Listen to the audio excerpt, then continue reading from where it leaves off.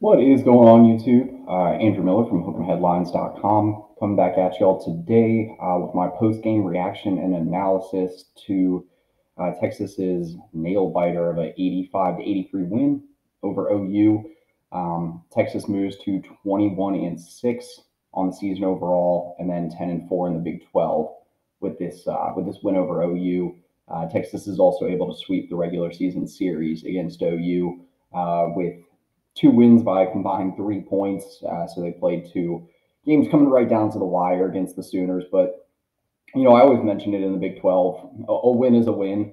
You obviously like to see Texas get a lot more separation, win this game by a more comfortable margin, and, really take care of business, shut the door on the last unranked opponent on the regular season schedule, at least as it stands now. The last four opponents that Texas has during the regular season are all ranked actually inside the top 20, with the next game coming up against number 19 Iowa State at the Moody Center on Tuesday night.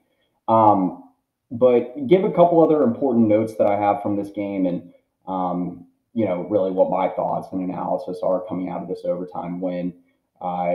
This win moves Texas back into sole possession of first place in the Big 12. That will last for at least a couple more hours until we have the decision of or at least the winner of the Baylor-Kansas game, which is currently in the second half. We're recording this around 4:30 on the afternoon of February 18th. So right now, Baylor's winning 45-42. Both those teams sit at 9-4 in conference play right now. The winner will move back into a tie with Texas at the top of the Big 12 standings. A few more things that this win does for Texas. It continues the home winning streak for the Longhorns. I believe that is now at a half dozen games since Texas had that really just defensive meltdown against Kansas State to open up Big 12 play at home. I believe that was back on January 3rd. Texas has won each of the last six. Granted, two of the closest games at home, two of the closest wins at home have come over the two teams that are in last place in the Big 12 standings right now. That leads me into my next kind of important note here. I don't know if this is the bottom teams in the Big 12 getting better or, Texas running into a tough stretch here lately and just not playing at their best. But Texas has now nearly lost at home to the team that is, I believe, now in last place in the Big 12 standings at OU. And they also suffered a 7-point loss on the road against Texas Tech, the team that was in last place in the Big 12 standings at the time. That came on Monday night. And so overall, there is some cause for concern there as Texas again runs into a gauntlet to finish out the regular season because they have four more ranked opponents, two of which come on the road. So this Texas team, they're going to have to continue to pick up their play. They've looked solid against ranked opponents throughout the season, and that's going to have to hold true down the stretch. You got namely Kansas and Baylor remaining on the regular season slate. Two teams that you at least need to split those games if you not only want to win the Big 12 regular season title, but also challenge for one seed in the NCAA tournament. So a couple other notes that I had coming out of this game. I'll start. I always do a studs and duds list on the website. I'll link that in the description below as always. But I can't go recapping this game without mentioning the solid performance that we saw from senior wing Sir'Jabari Rice. He was fantastic again. Gave Texas 24 points off the bench, played 34 minutes. He was 8 of 13 shooting from the field, 4 of 6 from beyond the arc, 4 of 5 from the free throw line. He really, down the stretch in this game, couldn't miss. Had a trio of important threes that at one point put Texas ahead down the stretch. He was really getting the energy going in the Moody Center. And, just really continue to provide that ultra valuable spark off the bench that Texas has needed. I mean, this is multiple wins now where I have a hard time saying that Texas wins those games without Sir'Jabari Rice's bench production and just his generally efficient offensive output. I mean, in this game, he also gave Texas 2 assists, not to mention the 13 field goals, 8 of which he sunk. He didn't have a single turnover. We're talking about 15 possessions here that he either scored, had an assist, or at least got a shot up. and none of which he turned the ball over. This was a pretty sloppy second half for Texas by all considerations. They nearly doubled up OU's turnovers in the second half at one point. But, Timmy Allen had 3 turnovers. Dylan DeSue had 3 turnovers. But, two of the most important players here, Marcus Carr and Serge Rice, combined for no turnovers on the game. So that was huge. Another stud that I wanted to mention that I wanted to give some props to is Brock Cunningham. He, outside of kind of a bad foul that he took late in this game, that kept OU hanging around, he was really solid. He was giving Texas a lot of energy. Again, coming off the bench, 4 offensive rebounds in this game, 4 assists, just 1 turnover and 1 steal. Also had a hand in helping force multiple turnovers from the Sooners. He was really getting involved in some of those gritty plays we're used to knowing from Brock Cunningham. Giving Texas some extra possessions, and he really showed off that new tool in his game that he's had the last couple of years from beyond the arc. He goes 2 of 3. He had 2 really important 3-pointers to give Texas a spark when they kind of got off to a slow start in the first half. He winds up going 4 of 7 from the field, finishes with 10 points, 4 rebounds, 4 assists, and 1 steal off the bench. So really solid game from Brock. Also wanted to give some shouts to Timmy Allen. Timmy Allen had his struggles in this game. The main reason why I didn't make my studs list was because of his woes shooting from the free throw line. He missed, I believe it was the front end of 1 or 2 1-and-1s that were key. When you look at the fact that Texas went into overtime, he was 1 of 3 from the line this game. 9 rebounds, 4 assists, 3 steals, but he did have 3 turnovers. And while he did go 7 of 13 from the field, he only put up 15 points. When you take into account he's averaging just like a little more than 1 point per field goal attempt, and that he turned the ball over 3 times. In terms of his net efficiency on the offensive end, it was decent. I wouldn't say it was the best version of Timmy Allen that we've ever seen, though. So I would like to see him a little bit more efficient from the free throw line and taking care of the basketball in the next few games. 2 players that I was a little questionable about coming out of this game. Christian Bishop, he was my dud on the list for this game. He really just didn't make much of an impact off the bench on this game. He's been Texas's second most productive bench scorer for most of the season behind Serge Rice. But Bishop just gets 10 minutes off the bench in this game. He goes 1 of 2 from the field, has 1 turnover, 4 personal fouls, and 2 points. He was struggling to really establish any sort of post presence in this game, especially on the offensive end, and that limited what Texas could do at times. He's been a pretty notable post presence in a lot of games this season, but this game just was not one of them. And he's going to have to be big down the stretch for Texas because he's one of these important senior leaders that can give Texas a spark off the bench.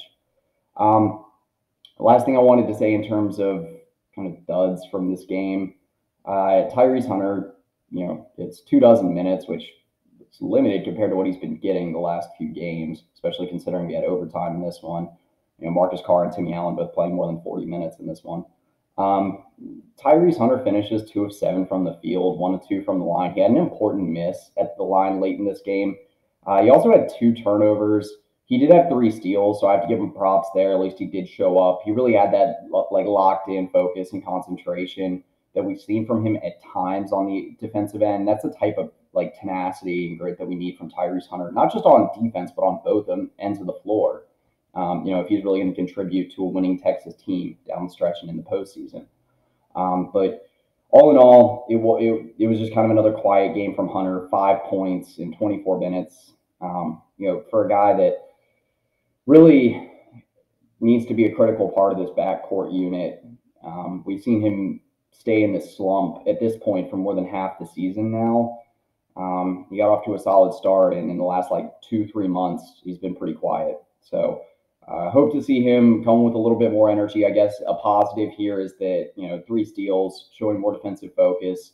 And so hopefully he can provide a spark there while finding his shot on offense as well.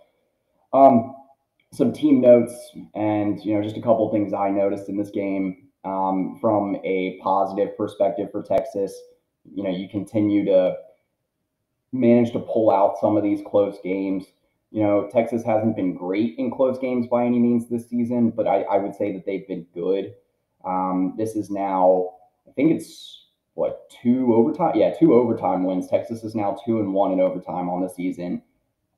Being able to get those overtime wins and find that sort of perseverance down the stretch, even if, the team you're playing, you're supposed to beat by maybe even double digits, as was the case in this game, because Texas was a double-digit favorite pregame over OU. But being able to close out these games and find a way to win, that's experience that's going to come in handy in March and April. Another positive that I liked from Texas in this one, while they were getting outscored in points in the paint by, 24-12 in the first half, they end up closing that gap. They're finding a way to get the offense going a little bit more from inside the arc in the second half and in overtime. They do ultimately lose the points in the paint battle by 6, but being able to close that gap, and if you're just looking at second half and overtime, winning that margin by 6 is still big. And then the last thing that I really noticed from Texas, just in terms of like a game planning and flow of the game perspective, really had to do with the settled half court offense. I mentioned when I was doing my bold predictions for this game that I thought the high ball screen, pick and roll, dribble handoff were a few set plays that Texas could run to be able to get some opportune high percentage looks. Marcus Carr and Serge Rice are two of the three most efficient scorers in the Big 12 in terms of dribble handoff scoring. That data comes from Synergy. It's just put together by points per possession, but they were also two of the top 80th percentile scorers in the Big 12 this season.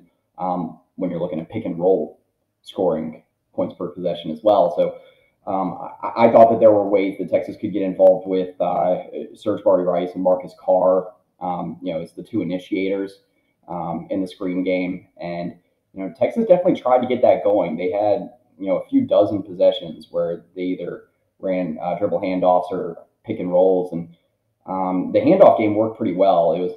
Texas was near 1.5 points per possession on handoff plays, but they only ran that about 5 or 6 times.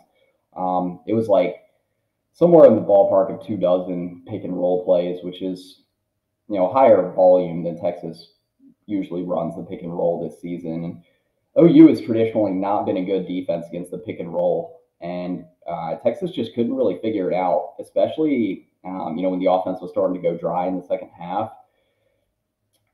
Texas, what I saw in this game from Texas that, was the biggest issue for me in terms of running the pick and roll was that they didn't really take the space that OU gave them. Texas was dribbling into the aggressive man defense that OU likes to play, whereas OU has been torched by a lot of teams this season. They rank, I believe it's either second from the bottom in the Big 12 or last. It was a pretty close margin heading into this one, but in terms of points per possession allowed on pick and roll plays, and they were last in the Big 12 on dribble handoff defending. And so, that looked like a prime opportunity for Texas to find some offense in abundance for Rice and for Carr. And in terms of points per possession, it was around 0.8, which is about 2.2 points per possession lower than the season average, which is a sizable margin. Texas really just was not doing themselves any favors, again, with how they were initiating the pick and roll. Sometimes dribbling the air out of the basketball, waiting too long to get the offense set. The lack of post presence also had something to do with Texas's struggles in the pick and roll game. Texas not having a threat near the rim meant that OU was able to expand their defense out a little bit, bring a big man out closer to the perimeter, and put more pressure on the perimeter when Texas was trying to run some of those high ball screens or pick and rolls. And so, there's one thing for me that's an easy fix there, and that's just don't dribble into aggressive man-to-man defense so much. Take what the defense gives you. Texas had some chance for some spot-up threes off the pick, and sometimes you just saw Rice or Carr pass that up. Sometimes You just saw Texas try a little too hard to force things inside the arc. Take the easy shot. I know that Carr went 0 of 7 from 3 in this one. He was ice cold shooting from deep, but if he takes what the defense gives him and is just a little bit more aggressive and timely with those shots, find his spot, you know, he's going to get going eventually. He's still a good 3-point shooter, shooting around 38-40% from deep this season. So that was a negative that I had noticed. I didn't think that Texas had executed the pick and roll game near as well as they could have, but they were also limited by the lack of a true paint presence on offense. But anyway, this is still a big win for Texas. You're going to take wins however you can get them in the Big 12 at this point. But you have 4 important ones coming up on the schedule. On Tuesday night, you've got Iowa State at home, and then you close out with 2 games on the road against Baylor and TCU. That comes against Baylor and Waco next Saturday, and then TCU in Fort Worth is on March 1st. Regular season finale is March 4th at the Moody Center against number 5 Kansas. You got some critical games. I would say if you're Texas, you need to come up with at least probably 2 or 3 wins to close out this season, because, like I said, the winner of this Baylor-Kansas game this afternoon is going to still sit in a tie with you in first place. So some critical games ahead, really important for seeding and for Selection Sunday. But anyway, for Andrew Miller, Hook'em Headlines, that's pretty much it. We'll go.